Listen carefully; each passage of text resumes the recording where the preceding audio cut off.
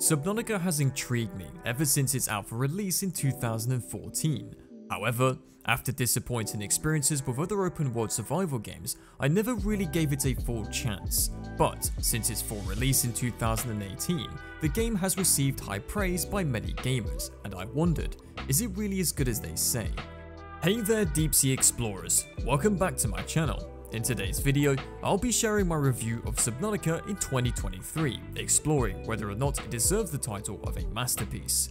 If you're new here, make sure to hit that like button and subscribe to the channel for more content like this. Without further ado, let's grab our oxygen tanks and dive right in. Developed by Unknown Worlds, Subnautica is an open world survivor game that plunges you into the depths of underwater exploration. The game begins inside a lifepod, watching a huge ship, the Aurora, crash land on an alien planet called 4546b. I'm attempting a controlled descent. Upon awakening in the lifepod, a raging fire spreads and survival mode kicks in. Players are then to equip the fire extinguisher and put out the flames to prevent any further damage. With the immediate threat extinguished, players can ascend up the ladder to view their surroundings. Once you pop your head out of the pod, all you can see is a massive ocean stretching out in every direction. No land in sight, just endless waves, with the Aurora crash landed in the distance. This is likely to lead players to feel a deep sense of isolation and vulnerability. Without any land in view, the only other option is to head back down the ladder and into the ocean. Submerging into the sea beneath the pod, first impressions are captivated by the stunning beauty of the surroundings. The game features realistic water effects, vibrant colors, and detailed environments that truly bring the ocean depths to life. The visuals are even more impressive at night. The bioluminescent plants cast a glow, transforming the surroundings into a stunning underwater spectacle reminiscent of the enchanting scenes in Avatar 2. Occasionally, there are graphical glitches or pop-in effects, however, they are generally minor and do not significantly impact gameplay. Overall, the graphics hold up quite well even with the current games today. As you survey your surroundings, it becomes evident that the creatures inhabiting the area in Subnautica is unlike anything you have ever seen before. Fish that look like boomerangs or the gasopods with its face all gas mask-like. Their unique and extraordinary appearances made it abundantly clear that this underwater world was far from the familiar ocean we know. This leads to players experiencing a sense of curiosity and fascination as they observe the unfamiliar creatures. However, there is also a feeling of unease due to the limited knowledge about their behavior, characteristics, and environment they inhabit. As players take their first dip into the sea, they are presented with a task to break a limestone in order to collect resources essential for your survival. The resources gathered help you to craft items needed using the fabricator back in the lifepod.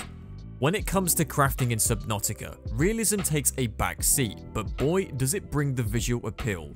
The fabricator's interface and animations are like a dance of intuition and engagement, making the crafting process a delightful joyride. It's as if the fabricator itself is saying, hey there, let's create some epic stuff together.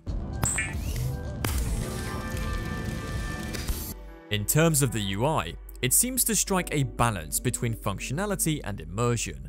The UI seamlessly integrates with the game's underwater environment, enhancing the sense of being in a vast and mysterious world. With its minimalistic approach, it allows players to focus on exploration and survival without unnecessary distractions, also making it easier for players to navigate the menus, manage inventory, and interact with objects. However, it is worth noting that in certain situations, the UI may present a lot of information at once, which can be overwhelming for new players trying to grasp the game's mechanics. Kind of like trying to solve a Rubik's Cube blindfolded while riding a unicycle. That being said, once you become familiar with the user interface, crafting becomes much easier.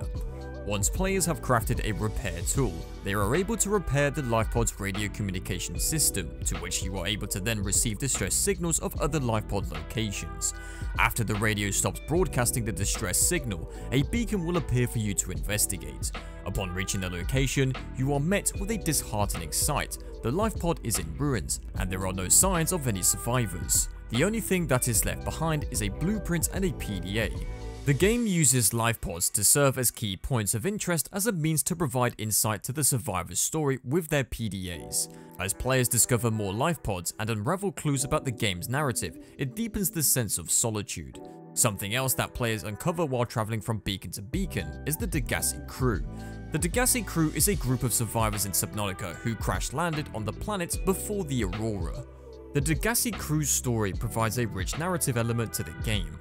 Through their audio logs and PDAs found in their bases, players learn about their crash landing, survival struggles, and encounters with the planet's unique ecosystem. These logs gradually unveil the mysteries of Planet 4546b, its alien life forms, and the events that happened before your arrival. Through learning about the crew, hints and gives clues about the need to venture deeper into the ocean to uncover more secrets and progress further into the game's story. Approximately 2 hours into the game, players then receive another distress signal from your digital assistant indicating that the Aurora is in a critical state. Shortly after, a catastrophic explosion occurs, causing radiation to spread throughout the surrounding area.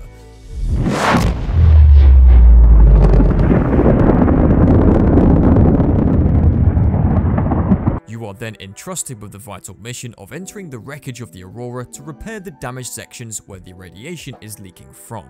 This introduces players to learn and utilize various tools, fostering their problem-solving skills as they explore the ship.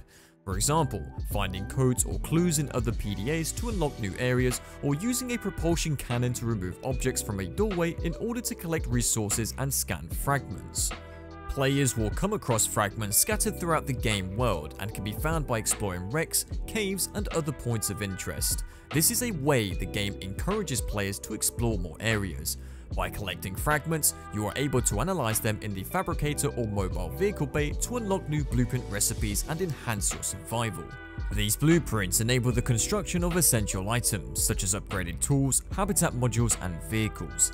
Vehicles in Subnautica are one of its key features and offers 3 different types: the Seamoth, Prawn Suit, and Cyclops. The Seamoth is the smallest and most maneuverable vehicle and allows players to navigate tight spaces and explore shallow depths. It offers great versatility, but it's important to note that players are not invulnerable. Hostile creatures can still cause damage and even destroy the vehicle, which helps encourage players to make smarter decisions to avoid wandering into dangerous areas. Then there's the Prawn Suit. This exosuit offers superior protection against hostile creatures and allows players to seamlessly navigate both land and sea environments. Equipped with versatile arms, the Prawn Suit can either fend off threats or be upgraded with drilling capabilities for resource extraction. Additionally, with the grappling hook upgrade, it enhances mobility, providing even greater flexibility during exploration, though do not think it is a replacement for the Seamoth to taxi yourself around quickly, as this suit is very slow in comparison to it. And finally, the Cyclops, which is a massive customizable submarine that serves as a mobile base for players. It offers significantly more storage space than the other 2 vehicles and has multiple rooms where players can craft and also grow food. The Cyclops allows players to explore deeper areas of the ocean, which is mostly used in the later parts of the game.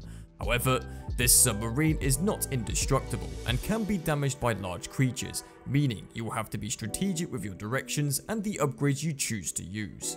Each of these vehicles offers unique capabilities and affects how players use them in different situations. One of the things that stands out to players in this game is the music.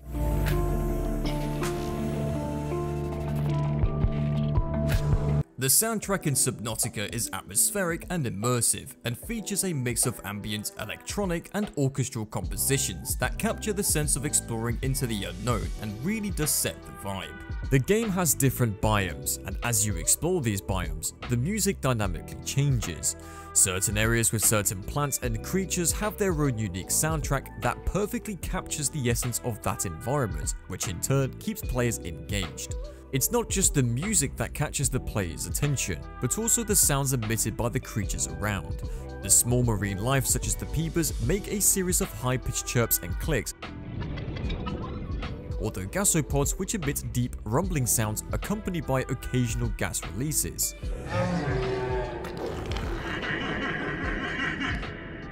Mix this with the ambient underwater sounds, like the creaking of the ocean floor, distant echoes, and the gentle flows of currents, really give you a sense of tranquility.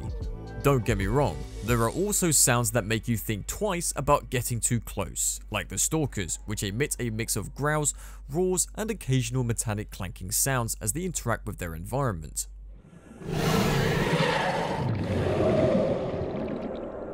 And then there are the Leviathans. What the hell is even that?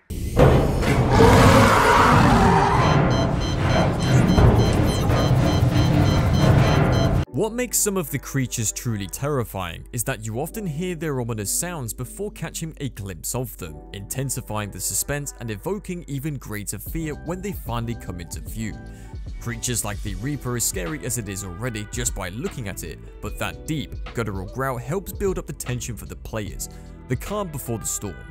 Overall, the diverse range of sounds from the eerie calls of distant creatures to the creaking of the shipwrecks make it a memorable auditory playthrough. As for the need for more and more resources, you find yourself building a few structures. Like many other open world survival games, base building is a key feature. The unique underwater setting allows players to construct bases beneath the ocean's surface, a feature not commonly found in other open world survival games. With the builder tool, the process of crafting a base works pretty much the same way as the fabricator, which again, not the most realistic approach, but is visually pleasing and satisfying to construct. You can create multi-purpose rooms, corridors, and add different modules like fabricators, storage lockers, power generators, and more.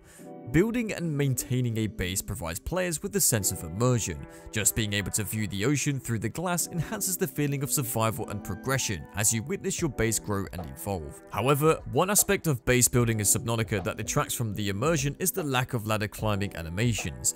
Instead of visually climbing the ladder, the character instantly teleports up and down. Also, the placement of foundations can be a bit like floating islands in the sky, defying the laws of physics. I also personally would have liked to have seen more customization options when it comes to decoration, but despite these nitpicks, base building remains a rewarding and engaging aspect. Oh my God! In terms of the main story, Subnautica's storyline is meticulously crafted, weaving a captivating narrative that beautifully complements its survival gameplay. It successfully blends elements of science fiction, adventure, and environmental storytelling to create an immersive experience. The voice acting is great, which brings the characters to life by conveying emotions and personalities, making the story even more compelling. Coming from the building? Change course. Set thrusters to full. This sets Subnautica apart with its strong emphasis on storytelling. Upon completing Subnautica, the game extends beyond its initial storyline, providing players with various modes to choose from, ensuring continued engagement and exploration.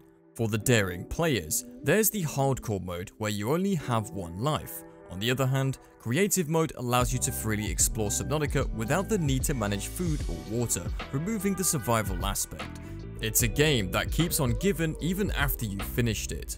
In addition to its gameplay modes, Subnautica goes above and beyond by offering VR support, allowing players to embark on a whole new level of bravery and immersion as they experience the depths of Subnautica in virtual reality. While Subnautica, like any other game, is not without its flaws, it's worth highlighting that the developers actively listen to gamers' feedback and demonstrate a strong commitment to continuous improvement.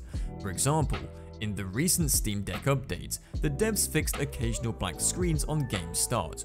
Also, they added the ability to pin materials for crafting specific items. These updates help address bugs and enhance the overall gaming experience.